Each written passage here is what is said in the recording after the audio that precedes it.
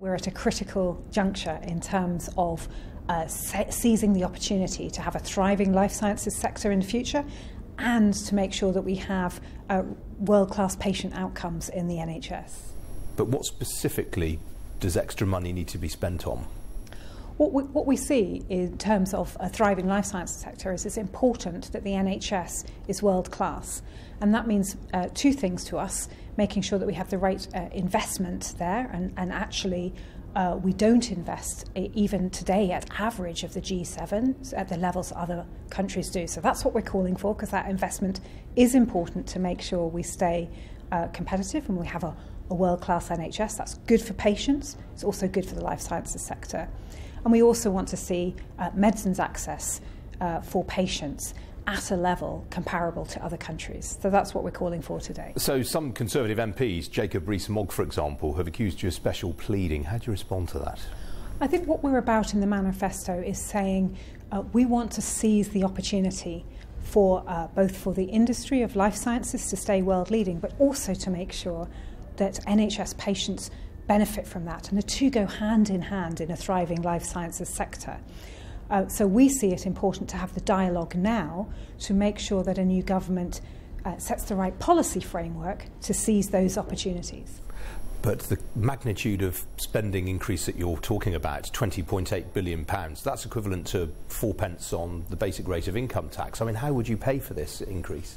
So what we're calling for is for the NHS to be world class, to have a level of investment that we think matches the ambition to be world leading in life sciences. And what that means is to look at what would be average for the top G7 countries. So just to move us to average is the ask for the manifesto, to say this is what we think it would take to be world class and world leading. But how would you pay for it?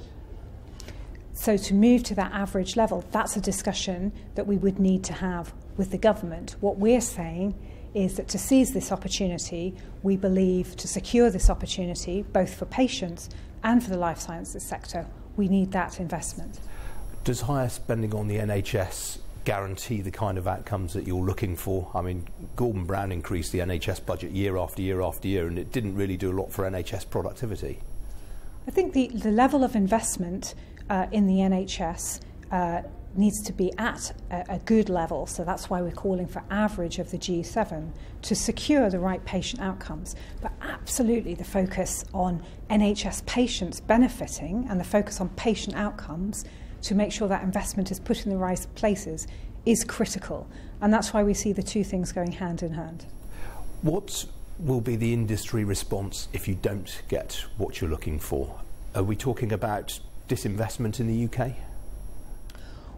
What we're looking at here is to say we think this is a critical point, critical juncture, as we come through the Brexit discussions, as we're working closely and collaboratively with the government on industrial strategy. Right now is the time to say what policy interventions do we think we need to secure the opportunity for the future, and that's what we're really focused on.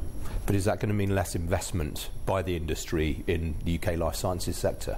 It is important that the next government makes the policy decisions that makes the UK attractive for an investment for all types of companies. That's what we're saying in the manifesto.